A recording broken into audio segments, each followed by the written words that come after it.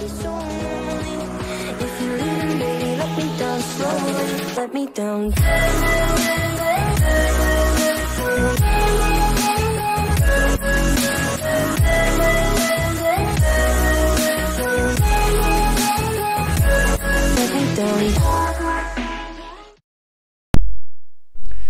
Good morning, everybody. Data Pioneer here with the Linux Unix Tech channel, and it is Monday, the 25th of January, 2021. I'm out on Manjaro website, manjaro.org, and what I thought I'd do today is I thought I would do something that's been requested of me, and that is to go through an install of Manjaro Gnome Desktop Environment with Manjaro 2020, the latest build. And do that with LVM. So that's the Logical Volume Manager using 2 disks. So let's take a look at that. I'm going to set that up in VirtualBox 6. And so let's head on over to VirtualBox and take a look at it. Alright, I'm in VirtualBox 6 and my favorite hypervisor. And so let's go ahead and set up the new machine. I've downloaded already from the website the ISO file for Manjaro, and so we'll go ahead and get that installed in there. So let me do a machine new, and I'm going to call this Manjaro. Let's do a -gnome 2020. All right, and it's based on Arch Linux 64-bit. Let's do next. I'm going to give this 4 gigs of RAM, so that's 4096 megabytes. I'll click next, and so create VDI virtual disk image, next, and dynamically allocated, yes, click next. The base hard drive is going to be 50 gigs in size, so I'll give that 50 gigs of space. Let's go ahead and create it. Let me go ahead and do the settings now. Get into settings, and so I'll click on System and untick the floppy, select the hard disk and move it up. I'm going to enable the EFI because this is a UEFI build of Manjaro, not an MBR build. Then let's move on to display. I'm going to give this 128 megabytes of RAM. I will set the graphics controller to VBox SVGA. It seems to like that a little better. For storage, I'm going to select empty and hit the CD-ROM and go out and choose Manjaro. Alright, and then I'm going to come down to the SATA controller. I want to add an additional hard disk here to the system, so I'm going to select Create here, and I'm creating a VDI VirtualBox disk image. Next, dynamically allocated, and next, and I'm going to make this one 25 gigabytes. Half the size of the first one. 25 gigabytes in size. Click Create. So we've got 2 disks now. One, the base disk of 50 gigabytes, and then an additional extended disk of 25. We're going to bring them together, creating that virtual group, the volume group, and then the logical volume, combining the two so that it's seamless to the user. All right, and so let's see, Manjaro, let's see here, let's choose that. Okay, there we go. All right, and so for audio, that looks good. For network, I'm going to select bridged adapter, ENP2S0. For serial ports, don't need to change anything there. For USB, I am going to select USB 3.0. And shared folders and user interface, we don't need to mess with that at all. So let's click OK here. And let's go ahead and launch it and get started. So I'm going to select Start and View and Full Screen and switch. Let it boot up. And it should boot up here shortly. And it should boot up into the live version of Manjaro, and then we can go from there. I am going to be using the Manjaro Architect to install this, not going to be using the regular installer. Manjaro Architect is going to give me a little more flexibility to create that logical volume manager, although I could do it with the regular installer, but it has been requested of me to to use the Manjaro Architect in the build as well. I will do that. All right, so it's should be coming up here. And here we are. And so when it comes up and settles down, here we are. This is the Welcome to Manjaro welcome screen. I'm going to close that. We have a wired connection. So I'm connected to a wired connection here. So I'm going to go ahead and get rid of that. And here we are. So here's Manjaro Architect. And so this is the live version of Manjaro out of the box 2020. So let me double click on the Manjaro Architect and get that started. Get that launched and we'll get on our way. So let me go ahead and bring that up to full screen here. So we have the core, the extra, and the community repos being synchronized. And now we're in the Manjaro Architect. So it's asking us right now to select a language. English is the language, and so it's already on OK. So I'm just going to hit the Enter key and select it. All checks are passed, updating the database. And here we get a screen that says this installer will download the latest packages from the Manjaro repositories. And then it goes into some other verbiage there. You can read that. Nothing to really concern ourselves with here. So I'm going to hit the Enter key. All right, so the first thing we need to do is prepare the installation. So I'm going to hit the Enter key. We're going to set the virtual console. I'm going to hit the Enter key and say OK. All right, so currently configured key map setting is US. That's good. I'm going to keep that. We're going to list the devices. That's optional. I'm going to go ahead and do it anyway. And so here we have an SDA VBox hard disk, 50 gigs in size, and an SDB VBox hard disk of 25 gigs in size. So we have two drives. 50 gigs going to be the base drive, and the 25 the extended. And so we're good to go here. And we're going to combine those using the Logical Volume Manager, or LVM. So let's click back, and now it says partition the disks. So let's partition that first dev /dev/SDA 50 gig. So I'm going to click OK and come down to this. Since this is a UEFI disk and not a regular MBR disk, I'm going to use gdisk as the partition manager, partition utility rather. And so the command here is I'm going to use is in for new partition, default partition 1. First sector is okay. Second sector I'm going to create is going to be 300 megabytes in size, and that's going to be for a boot partition.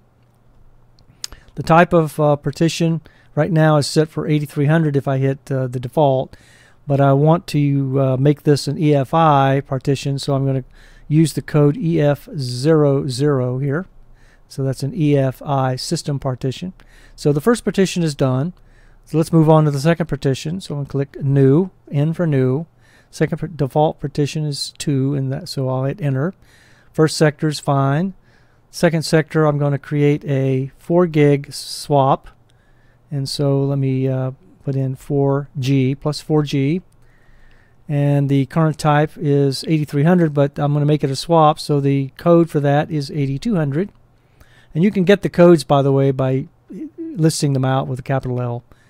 All right, so that's the Linux swap, and so we've created now a 300 megabyte boot partition and a 4 gigabyte Linux swap. All right, so now let's move on to the third partition. So I'm going to hit N for new, and the default is 3, so hit Enter. First sector is fine. Last sector, I want to use the remainder of the disk, so hit Enter. And then the code that I want to use here is the one for a the code that I'll be using is for the Logical Volume Manager, and so that code is 8E00, right? And so that's a Linux LVM. All right, so we're done with all 3 partitions. Let's hit W to write that, and then yes, and let it write. And so it's completed the first partitioning of the 50 gig disk. Let's go back and let's pick up the 25 gigabyte second hard drive, and we're going to make this an LVM partition, one whole partition for the whole drive. And so let's come down and use gdisk again. And so I'm going to hit in for new. partition number 1, default, hit enter. First sector's fine. Last sector's fine. It's going to go use the whole disk. And so the code again is 8E00 for LVM. And so that's a Linux LVM. And let's write that out. And yes to write it out. Okay, so we're done. So both of those drives have been partitioned. And so let's go down to we don't need to do anything with LUKS encryption. I'm not going to encrypt the drive here.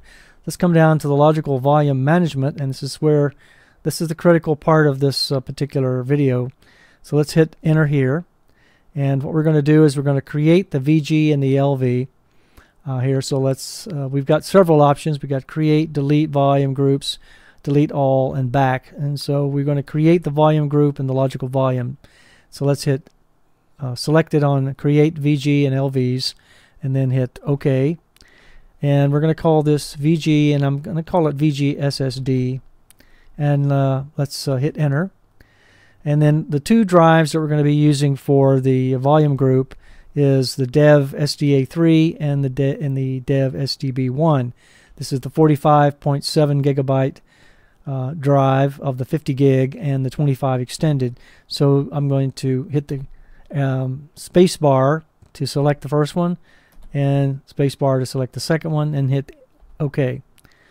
Confirm creation of the volume group VG SSD with the following partitions: / dev SDA3 and / dev SDB1, and that's correct. I'm going to say yes, and it's creating those. And now it's created a volume group VG SSD of 70 gigabits or gigabytes in size, and that's been created.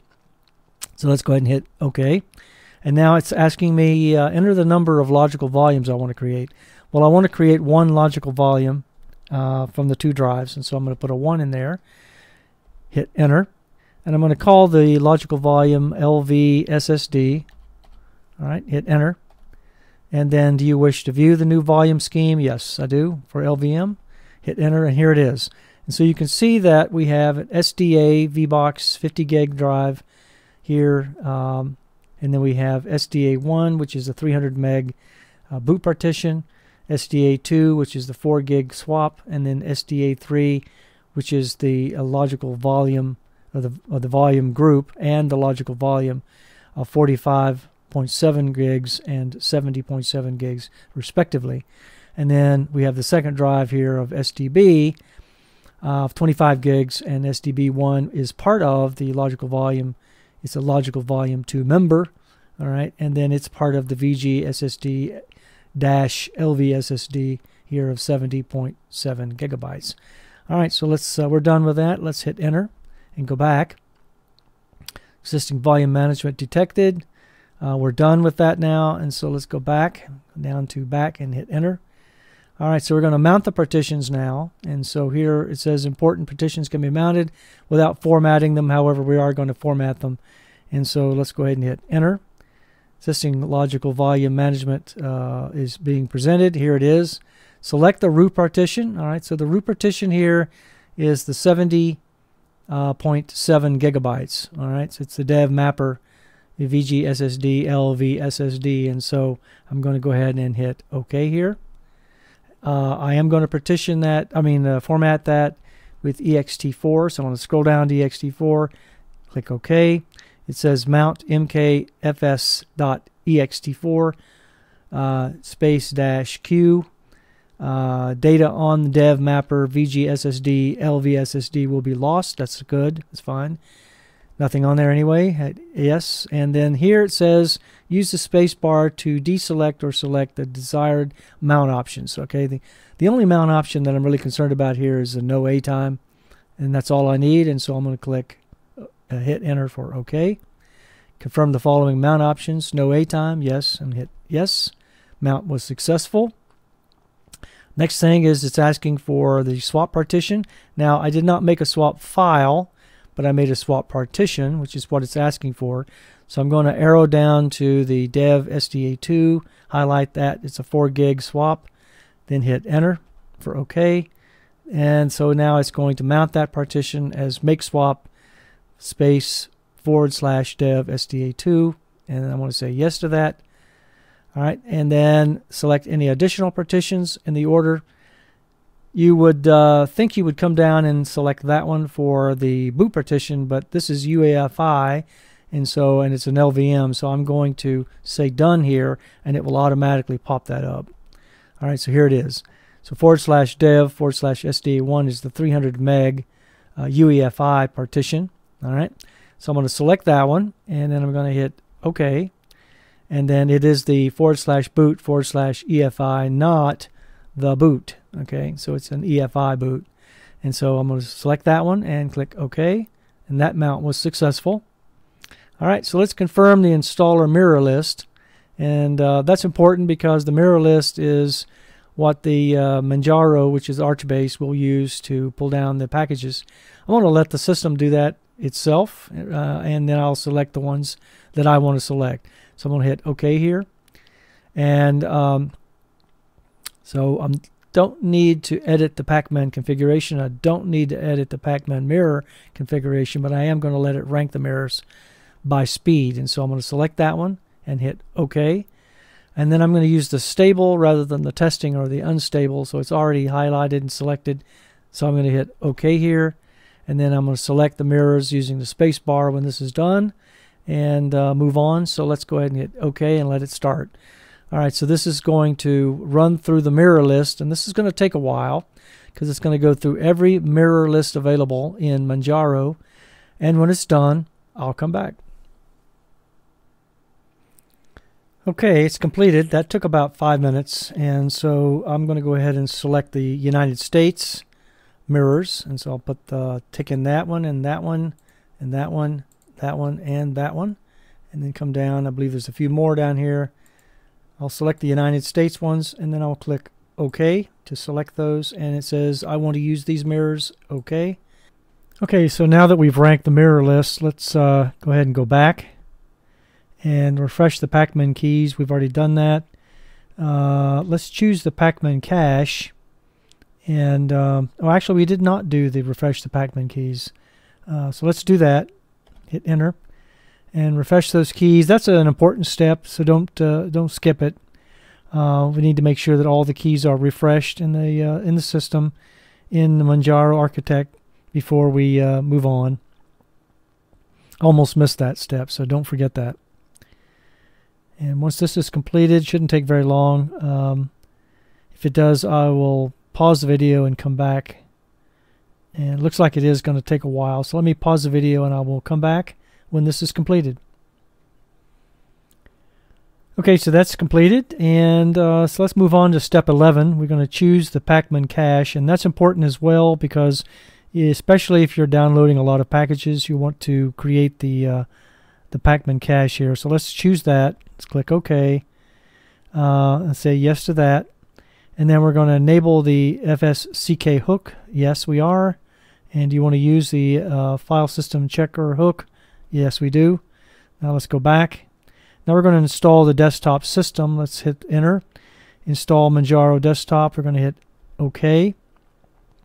I'm going to choose the yay and also the latest kernel here and hit OK. And then we're going to install the Gnome Desktop. So I'm going to put a space bar to select that one. Hit OK. And would you like to have any additional packages to be installed? No, I do not. I'll make this lean as possible. I want to make this a minimal install, not a full. So I'm going to arrow down to minimal, hit OK, and off she goes. All right, so this is going to take a while. And when this is completed, I will come back.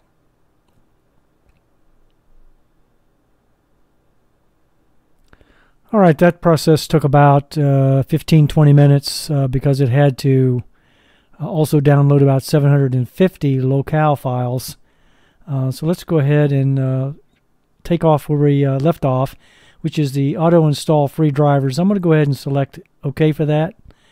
And now let's do the install bootloader. And I'm going to use the grub here for the bootloader. And go ahead and say yes to that to install the bootloader. And once this gets installed, we'll move on to the rest of the Manjaro Architect installation. It should automatically return us to the architect when this is finished. Okay, and I'm going to say yes here. Set the bootloader as default. Alright, we're going to configure the base, and so let's go yes. We're going to configure or generate the fstab, which is the file system table.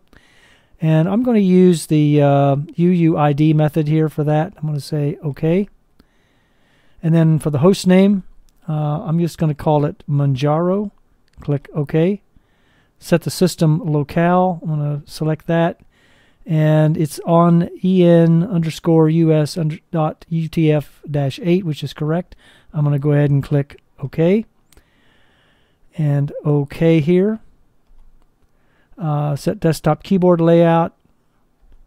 I'm going to come down and select, I believe it should be EN. I know it's going to be US. Sorry. Let me find it. And US. Set time zone and clock. It should be America and New York. So let me find New York. New York City. There we go. It's my time zone. So it's been set to America, New York. That's good. Okay. And now it's asking for the time zone and clock set.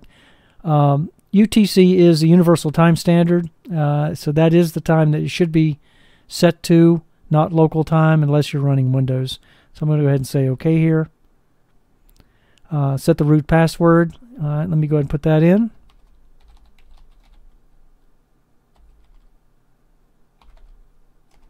And repeat it.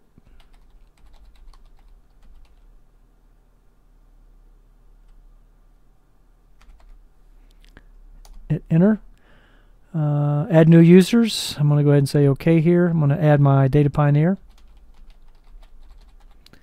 And hit enter. I don't want to use ZSH. I want to use Bash. And so I'm going to select Bash, hit the space bar, and hit enter. Password for Data Pioneer, I'm going to put that in. Enter, and then repeat it. It's creating the user and setting the groups. Let's go back. System tweaks, don't need to set any there. Review configuration files, that's okay. I don't need to root into the installation. I'm going to go back. Don't need to set the CLI system or install custom system or system rescue because I installed the desktop system and I don't need a rescue. And so I'm going to click done. This is a virtual machine. Okay, no graphics driver has been installed. Would you like to save the installation? I'll say no. And here we are.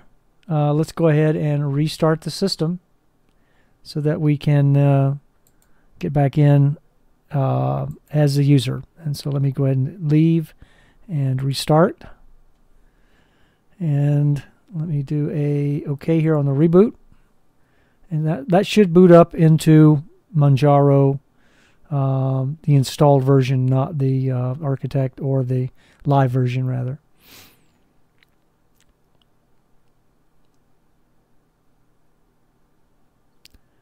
And so we'll see what we have here. Hopefully it'll come up to 1920 by 1080 full screen resolution. It should, and looks like it did. So let me click on Data Pioneer and put in the password.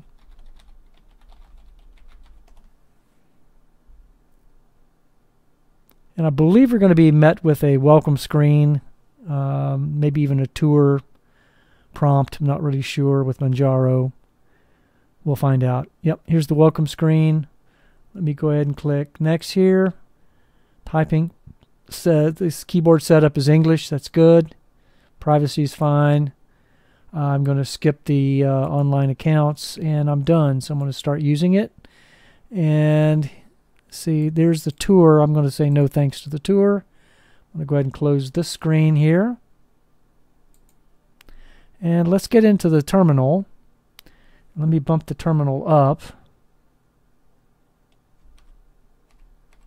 All right, and I want to run an LSBLK. Take a look at the setup. Okay, so it's very good. We have an SDA, which is a 50 gig drive, and we have SDA1, which is the boot EFI partition of 300 megs. We have the SDA2, which is the 4 gig partition of swap, and then we have the SDA3, which is the VG and the LV, the volume group and the logical volume here for logical volume management of 70.7 gigabytes. And then we do have the SDB showing up, and SDB1 is 25 gig, and it is a part of the VG and LV SSD group here for the logical volume group. So we're good to go. All right, and so this has been a presentation of setting up or installing Manjaro with the Gnome Desktop Environment using the Manjaro Architect instead of the typical installer. And we've set up a logical volume management group of 70 gigs from 2 drives, one a base drive of 50 gigs and an extended drive of 25. So if you thought this video was helpful, go ahead and hit that up button and like button, and go ahead and give me a like on the video so that it helps my channel. I'd like to grow my channel as much as I can. I'm over 1,000 subscribers now. I want to keep it above 1,000 and grow toward 2. And if you haven't subscribed to my channel, go ahead and subscribe.